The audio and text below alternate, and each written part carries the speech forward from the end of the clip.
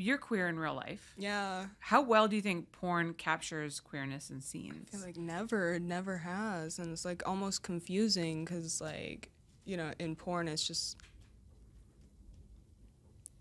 so outlandish, you know, like it's so dramatic. And like, you know, two roommates, they are not going to, you know, fuck. Like, are you kidding me? That would ruin the vibe of the house. I don't know.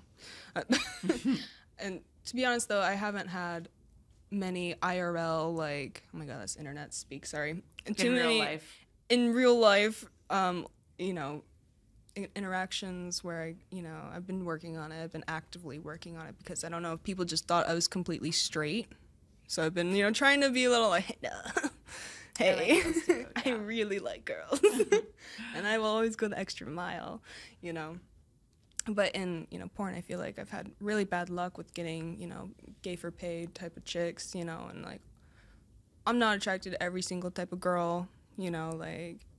Just like you're not attracted to every single type of guy, right? Exactly. So like, yeah, I don't know. I just feel like a lot of it has been very forced. I feel like I've been very good at making it convincing, you know, like, but I just feel like there's a big hole where, you know, like that true like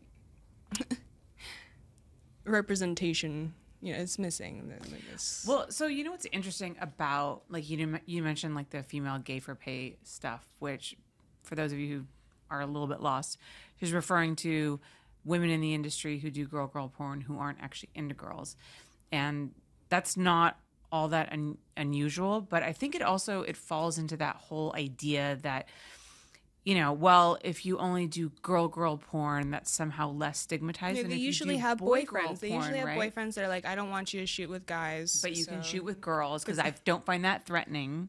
And so you get girls who, but also too, there's like a weird stigma thing. I mean, especially I remember, you know, back in the day, like say 15 years ago, if you were shooting girl porn, you like could almost say you weren't a porn star. Like, so back in the day when you would shoot only stills, like when magazines existed and you could shoot just stills and not video, you could shoot like a girl layout for Penthouse and call yourself like not a porn star, like just a nude model. Like there were girls who made that very specific distinction. There was a lot of hierarchy back then where it was like this sex worker, like sex worker wasn't even a word, right? Right. Like I'm better than you because I don't do boy girl and I only do like pretty girl pictorials for like Penthouse or something like that. Okay, sweetheart. You know, so I think there's something also too about the idea of like penetration from a man that like makes it dirtier in a way. So I think there's a lot of women who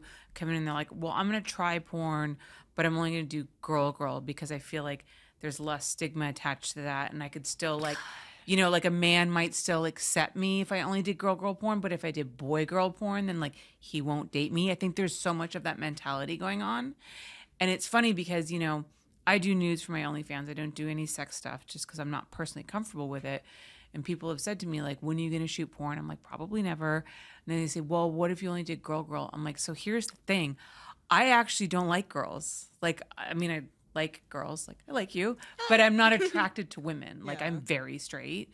So if I was to go out there and do girl porn because it would be I obvious. think it's easier or less stigmatized or my husband might be okay with it, like, I would be one of those gay for pay girls. Yeah. And, you know? And if you were shooting with me, I would sense that from you. And it would make me feel so weird inside. And I would feel weird too because like I'm not into girls. So it's like, I feel like a lot of girls will convince themselves. They'll like, you know, like they get off on the idea of like, this looks good to a guy.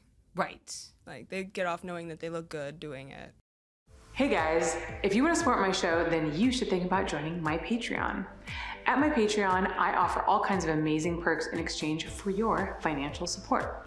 From live streams of my interviews as they are happening, to bonus Q&As, behind the scenes photos and videos of my shoots, plus cool merch like stickers, mugs, and hoodies, we have you covered. So go to patreon.com/HollyRandallUnfiltered, and while you're at it, make sure that you click that subscribe button so you don't miss a single one of my new updates.